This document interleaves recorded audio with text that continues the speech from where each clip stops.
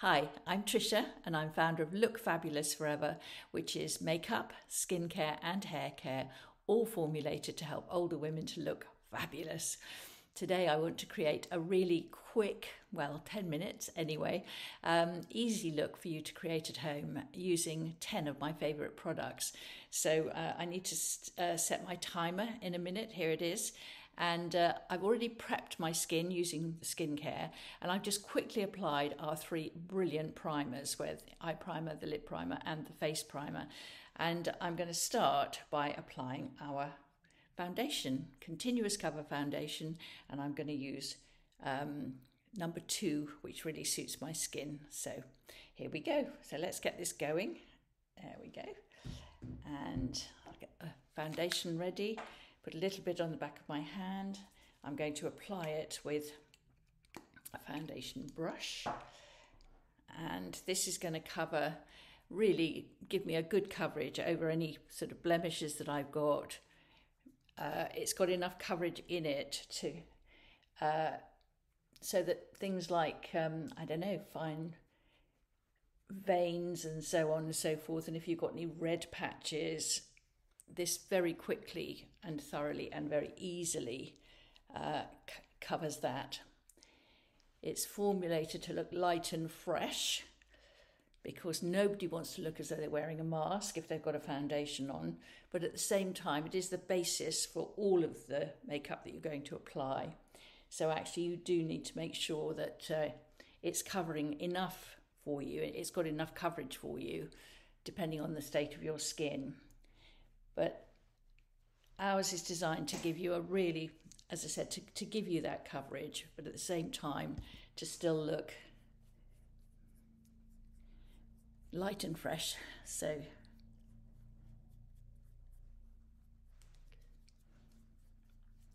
take a little bit of time over your foundation. I think of the 10 minutes, this needs to take the longest time really, because if you've got your foundation right and it's blended properly, then everything else will look better as a result.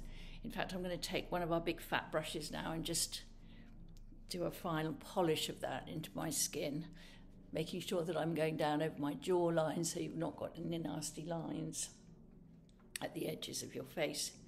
So I think that will be pretty good in terms of how it looks, and that did take about 2 minutes to do. Okay, so the next thing I'm going to do is to put a little bit of blusher on. I'm using a cool toned blusher, which is Rosy Glow, and because the whole of the look that I'm going to create today is for cool toned skins.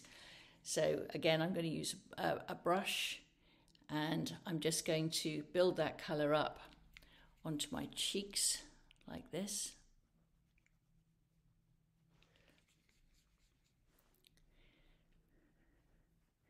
And the effect of blusher, of course, is to immediately brighten and I think bring your face to life. When we're older, we lose a lot of colour. Our faces can be quite pallid. And what is brilliant about blusher is that it's this restorative effect in terms of giving your face that lovely glow, which I think we all need to look healthy. So there's the blusher. How am I doing for time? Let me just check my timer. Okay, not too bad. I really hate doing things against the clock in terms of makeup. I think I should take as long as I like and as long as I enjoy, because for me this is a Zen process. It's not a thing to do speedily. However, I'm going to do my best and see if I can get this done in the time. So the next thing I'm going to do is put on my trusty brow shape. I've already groomed my brows and I'm using the grey one. And what I do with this is to create light feathery strokes. Let me bring this around so that you can actually see what I'm doing. I need the mirror in order to be able to apply this. But the whole idea of the brow shape is that it's designed to just make your brows look more noticeable, but in a good way, so that they look, as I said, they look groomed and you've added a bit of colour and definition. I'm using the grey one today. I've got pretty grey hair now, and my brows are not too bad. I mean, you know, they have sparse bits, but this really does help to make them look a better shape and just generally to look quite flattering. So that's that.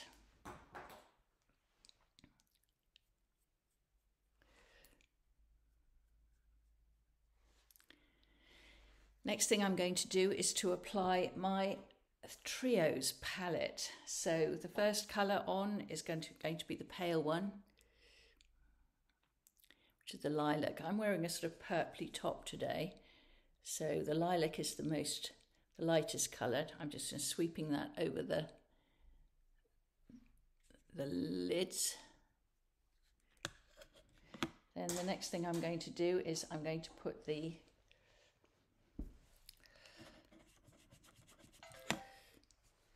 middle colour, which is the pewter, and I'm going to do that into the socket line.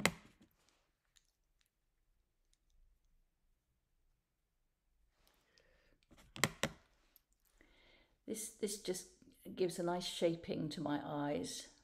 It's not particularly dramatic, but it's enough to shape my eyes and make them look, I think, better. Okay. And now I'm just going to use the final colour, the aubergine, and I'm going to push that down into my lower part of the eyelid where my lashes are. And the idea of this is to make my lashes look thicker and to increase the definition to my eyes. So like that. To the other eye.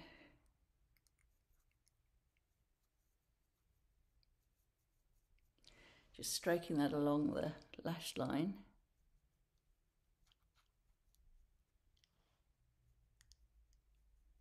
Like that. So I think that's a pretty look for my eyes, and what I'm going to do now is to apply some mascara.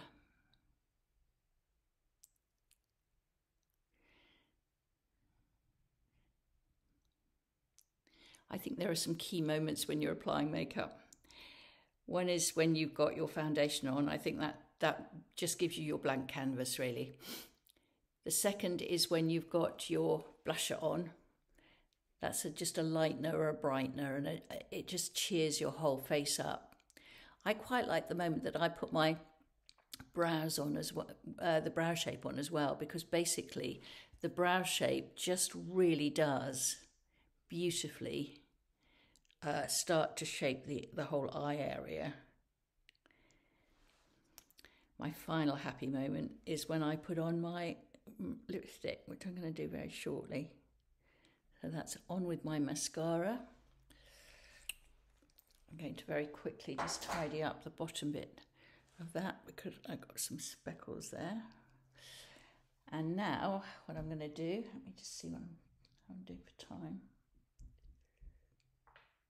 Okay, so I've done my brows, I've done my my 3 eyeshadows and my mascara, and the final thing I'm going to do is to put on some lovely lipstick, and I'm going to start with our Plumberry Lip Liner. I'm doing a cool toned lipstick.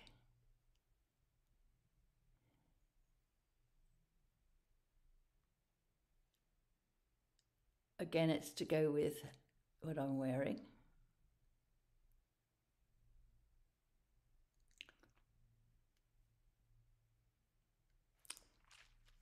So that's the lip liner.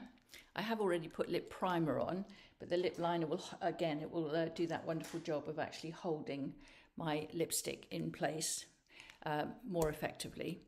So just checking in the mirror, again, making sure that my makeup generally looks okay.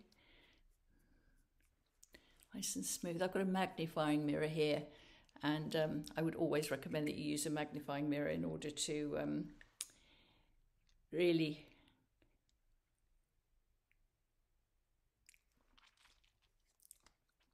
perfect your makeup. eyesight is not always as good as it could be when you're older, and therefore you need to be extra specially careful by just double checking into a magnifying mirror. I've nearly finished. My final touch in terms of my overall look is to put some lovely earrings on. I always wear earrings because I enjoy the way that they add a bit of glamour and a bit of colour and a bit of interest to whatever it is that I'm wearing.